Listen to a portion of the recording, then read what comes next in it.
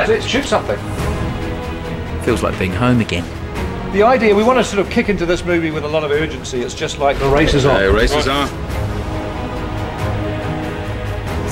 We keep saying, oh, can it get any more intense? And then the next week we start the week out and we go, yep, this one's more intense than the last week.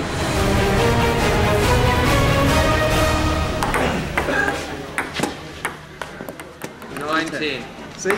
Yeah, I've been playing table tennis a lot. I've been playing mainly with Mark Hadlow and Jed Brophy. Whoa, lovely shot then. I've played probably 20 games and I'm unbeaten, and I plan to keep it like that. Oh, that's it. Sorry, mate. Oh, no, it's okay. I'm so sorry. Georgia, my makeup artist, is telling me off a lot of the time for getting my feet all mashed up from the fancy footwear. At least in this bit I am running from Smaug. Yeah. And action. Dragon turns to you, coming towards you. It's about to breathe fire. It's going to breathe fire. Flames! Cut. Good. There was some good stuff in there.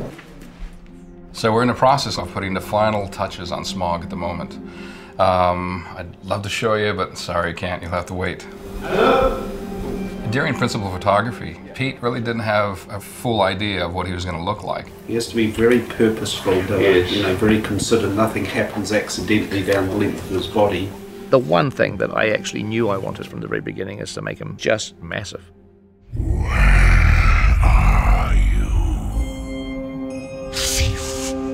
So we're basically just trying to figure out how to shoot something without a big dragon. What he looks like, how big he is, where he's going to go. Smaug's just woken up, basically, and he knows someone's there, and that's what we're in the middle of shooting now.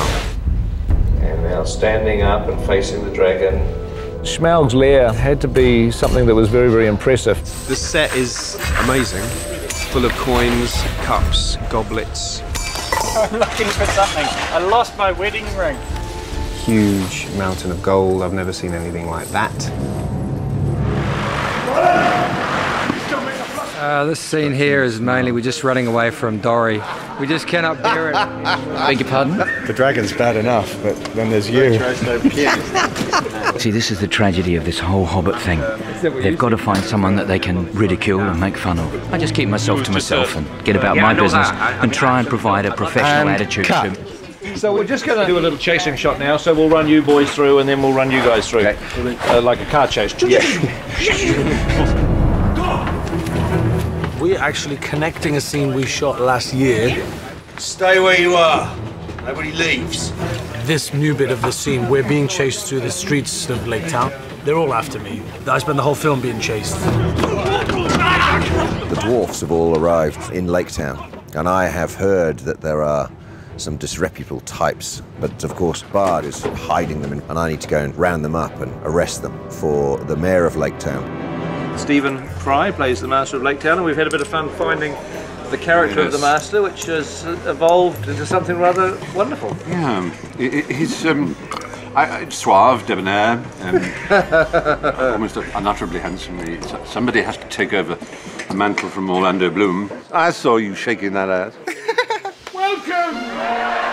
The Master has run Lake Town for decades, really, with a fair but firm control. My life is made much easier, though, by the presence of Alfred, who is my servant, confidant, to some extent. I think I'm doing some spying. That's what I'm doing today. Lucky Alfred. Alfred has to empty my chamber pot every morning. And the weird thing is I rather think Alfred enjoys it. Doesn't old Stephen Fry look sleazy? But I expect he's supposed to. Looks like a real politician. One of the surprises about part 2 of The Hobbit is it's going to really be a social commentary on good government. And hopefully you look forward to learning a lot about politics when you come to see this movie.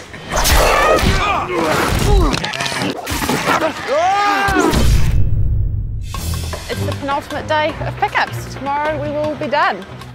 We've been shooting for weeks and it's all culminated in a couple of days doing some serious overtime. It's the last day after 23 years. Just when we're getting to know each other, so just when you were getting to fall under my spell. That's it.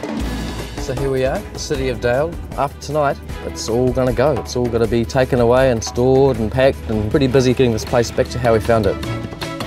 Everything's being demolished. I think when we finally walk out of Stone Street and it's all clean and clear and everything's packed away, that it will suddenly dawn on me that it's over and that I have to go and find another job. People are kind of walking around, not too sure where they're going to go to next, what they're going to do. Oh, hang on, one moment. Kia ora, welcome, we're Digital. Shane speaking. Get that? Did you get that? Hey?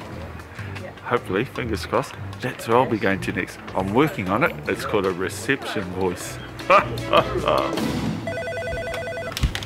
Kia ora, welcome, we're Digital. Shane speaking.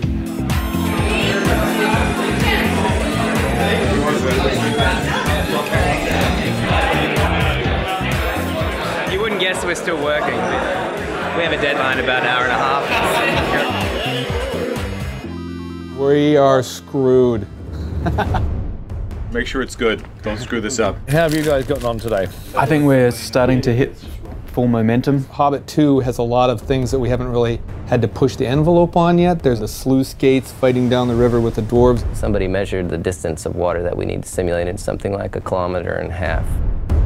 We're dealing with 200 billion pieces of treasure. So from the shoots we did on the mocap stage with this 1.8 tons of gold, we were able to capture all the intricate details of the way the coins interacted with each other. We've got a lot of the spiders done.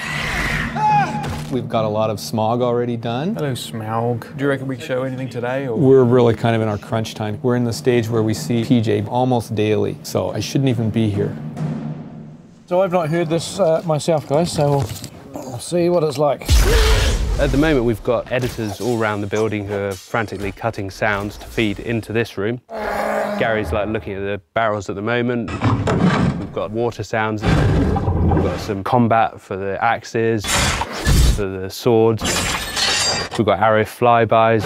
We've got orc vocals. We've got just tons of stuff in the scene. We are working hard. I mean, we're you know, and Michael doesn't want me to be interviewed, so he's going to keep rolling with his loud music, which is not to panic anybody, but you got to get the movie done. Pete's working around the clock, and so are we. So. And roll.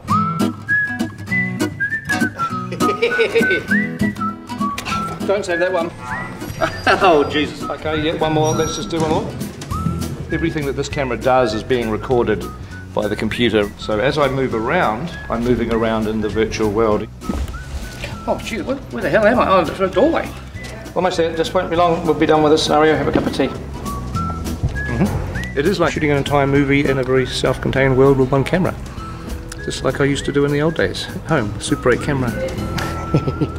Yep, good. And one last one for luck. Me versus Smaug. It's quite fun. What a good thing to do on a Saturday afternoon. Set. And roll.